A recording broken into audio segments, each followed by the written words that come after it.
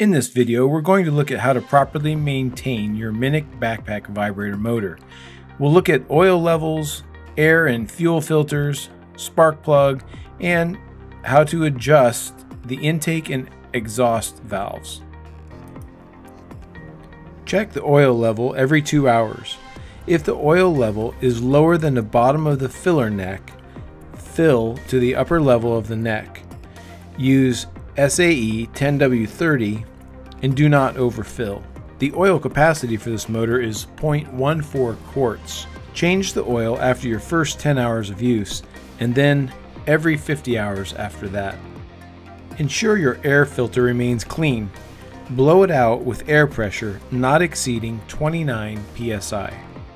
Inspect your fuel lines for cracks, leakage, and kinks. Inspect the spark plug for cracks or chips in the insulator and check for carbon buildup at 100 hours of use. Replace the spark plug after 300 hours of use. Inspect the fuel filter for contamination. Replace it if excessively dirty. To check or adjust the intake and exhaust valves, make sure the engine is cold. First remove the cover, then disconnect the spark plug. Then remove the breather tube from the head cover. Set the piston head at the center of the compression stroke.